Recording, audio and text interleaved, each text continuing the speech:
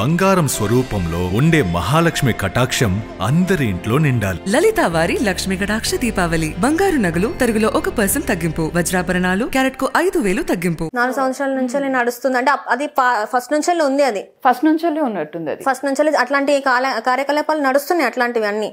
I don't know, but కాకపోతే అది చూసినా కూడా ఎవరికి డౌట్ రాదు. అది ఎందుకంటే నార్మల్ ఒక బ్యూటీ పార్లర్ లాగానే ఉంటది. అది స్పా అని చెప్పేసి కూడా అంతా ఎవరికి బయట నుంచి చూసే వాళ్ళకి, తెలియని వాళ్ళకి, కొత్త వాళ్ళకైతే ఎవరికి అంత నాలెడ్జ్ కూడా రాదు. ఇక్కడ ఇలాంటివి కూడా జరుగుతాయి అన్న నాలెడ్జ్ ఎవరికి రాదు. రోజుకి ఎంత మంది వస్తుంటారు అప్రాక్సిమేట్? వీకెండ్స్ లో అయితే 15 మెంబర్స్ వరకు ఉంటారు. అంటే ఆ 15 మెంబర్స్ తోనే అక్కడ ఉన్న మీతో పాటు వర్క్ చేసే వాళ్ళు మీరు కూడా చేయాల్సిందేనా పనులు?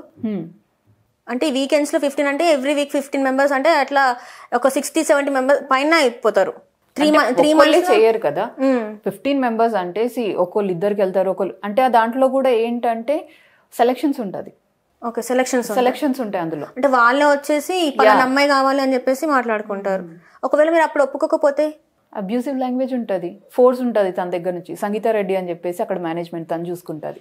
తన దగ్గర నుంచి ఫోర్స్ ఉంటుంది. ఈ ఫోర్స్ నాకు ఎక్కువ అవ్వడం వల్లనే, ఈ అబ్యూసివ్ లాంగ్వేజ్ నాకు ఎక్కువ అవడం వల్లనే నేను బయటికి రావడం జరిగింది. అంటే ఇన్ కేస్ ఆ ఫోర్స్ కనుక ఆ అబ్యూజింగ్ లేకపోతే మీరు ఉండేవాళ్ళ ఇంకా అక్కడే? సిచ్యువేషన్ అలా ఇప్పుడు మీకు నచ్చిన పని మిమ్మల్ని చెయ్యమంటున్నారు అని అంటే ఆర్గ్యుమెంట్స్ ఉండవు, మీకు ఈ లాంగ్వేజెస్ మీ దగ్గర ఉండవు. మీకు నచ్చని పనిని చేయమంటున్నారు అని అన్నప్పుడే ఏంటంటే ఒక ఓపిక అనేది ఒక స్టేజ్ వరకు ఉంటుంది. ఆ ఓపిక నశించిపోయి లేదు నేను ఖచ్చితంగా చెయ్యను అని కూర్చున్నప్పుడే సిచ్యువేషన్ ఇక్కడ వరకు వచ్చింది. ఇప్పుడు ఆ సంగీత రెడ్డి మీద మీరు కేసు ఫైల్ చేశారా? ఎవరైతే ఉంది ఆల్రెడీ ఫైల్ చేశారు. సో పోలీసులు ఎలాంటి రియాక్షన్ అంటే యాక్షన్ తీసుకుంటున్నారు తన పైన? యాక్షన్ అనేది ఏం తీసుకున్నారు అనేది ఇప్పటి వరకు అయితే నాకేం తెలియలేదు. సో ఈ స్టేట్మెంట్ అయితే నేను మొన్న మండే ఇచ్చేసి వచ్చాను.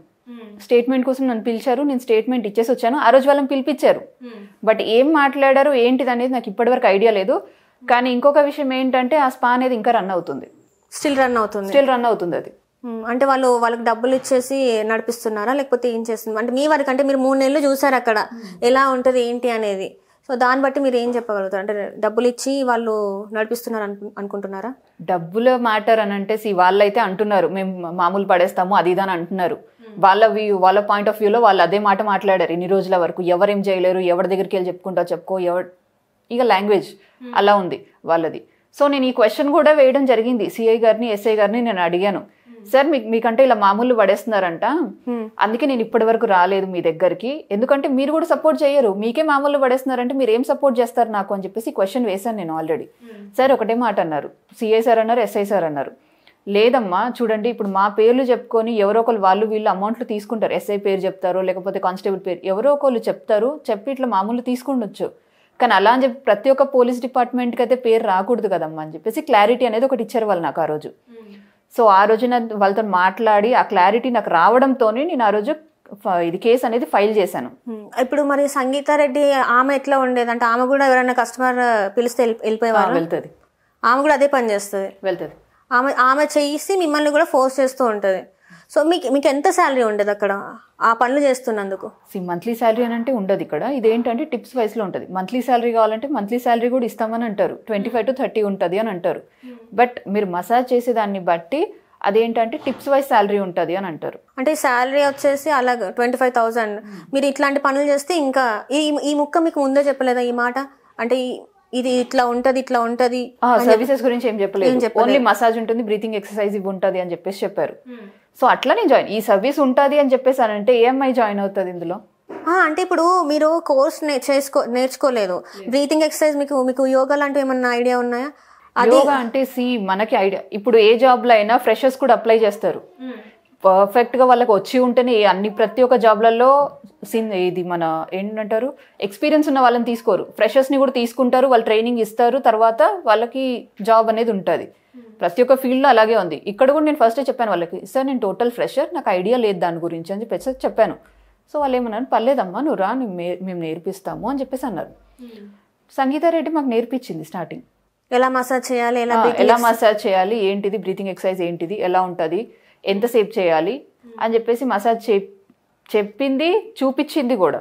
మసాజ్ ఇలా చేయాలి ఇలా క్లయింట్కి అని చెప్పేసి, ప్రెషర్ కావాలంటే ప్రెషర్ పెట్టాలి, లేకపోతే మీడియం ప్రెషర్ అంటే మీడియం, లేకపోతే నార్మల్ అంటే ఎలాగా, ఇవి నేర్పించింది కాబట్టే ఓకే పర్లేదు మసాజ్ ఇలా ఉంటుంది అని చెప్పి ఒక ఐడియా ఉండే నాకు. బట్ నార్మల్గా ఒక 20 days దాకా కూడా లేడీస్ రావట్లేదు, ఓన్లీ జెంట్సే వస్తున్నారు అని అంటే. జెంట్స్కి సపరేట్ ఉంటారు మామూలుగా మీరు చెప్పినట్టయితే సర్టిఫైడ్ దాంట్లో అయితే జెంట్స్కి సపరేట్ జెంట్సే ఉంటారు, లేడీస్కి సపరేట్గా లేడీసే ఉంటారు. మీతో చేయించినప్పుడు మీరు ఫస్ట్ టైం సెకండ్ టైం ఎందుకు అడగలేదు? ఇవాళ ఫస్టే చెప్పారు, అమ్మ ఇక్కడ లేడీస్ వర్క్ చేస్తారు, జెంట్స్ వచ్చినా చేయాలి, లేడీస్ వచ్చినా చేయాలి, ఇందులో తప్పు లేదు, మసాజ్ అనేది తప్పు అని చెప్పేసి చెప్పుకోకూడదు అని చెప్పేసి ఫస్టే అన్నారు వాళ్ళు. మసాజ్ నార్మల్ మసాజ్, ఇప్పుడు ఫిజియోథెరపీ అని అంటారు, ఓన్లీ లేడీస్ వెళ్ళి లేడీస్కి చేస్తారా, జెంట్స్ ఉంటే చేయరా? ఫిజియోథెరపీ కాదు కదా, అది మెడికల్కి సంబంధించింది కదా. నార్మల్ ఒక నార్మల్ మాట చెప్తున్నాను నేను. ఇప్పుడు ఒక అబ్బాయికే చేయాలి, ఒక అమ్మాయికే చేయాలనుకుంటే ఏ ఫీల్డ్లో కూడా కానిపోయినది. నార్మల్ ఏ ఫీల్డ్ అయినా మనం చేసేది, ఇప్పుడు మసాజ్ అని అంటే ప్రతి ఒక్కరు మసాజ్ గలీజ్ పని అని మనం అనుకోకూడదు. ఎందుకంటే కొంతమంది కొన్ని ప్రాబ్లమ్స్ ఉంటాయి, బాడీ రిలీఫ్ కోసం కూడా మసాజ్ చేయించుకుంటారు చాలా మంది. సో అలా మసాజ్ని మనం గలీజ్ అని మనం అనలేం కదా. ఇప్పుడు హ్యూమన్ బాడీ అంటే కంపల్సరీ రిలీఫ్ అనేది ఉండాలి, హ్యూమన్ స్ట్రెస్తో వస్తారు అలా ఉంటారు. సో అందులో తప్పు లేదు కదా, ఓన్లీ మసాజ్ వరకు తప్పు లేదు.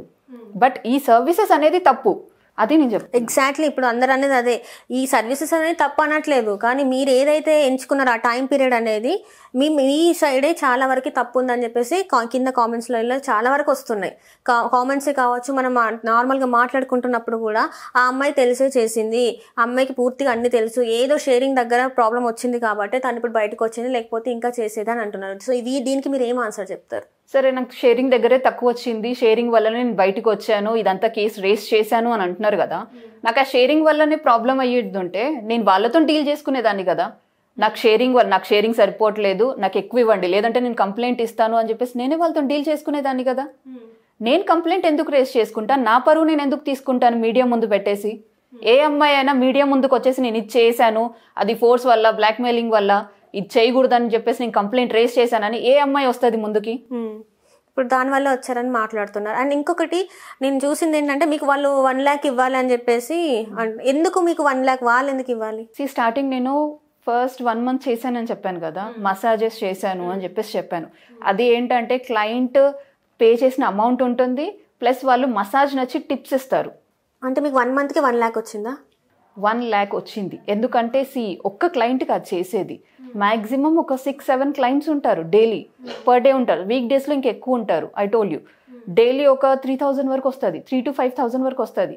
అందులో ఒకటి ఏంటంటే 1 month తర్వాత నేను B2B కూడా చేశాను, చెప్పాను కదా. సో 1 monthకి మీరు చేసేసారు, 1 month నుంచి మసాజ్, ఓన్లీ మసాజ్ చేశాను. మసాజ్కి మీకు టిప్స్కి 3,000 అట్లా ఇచ్చారా?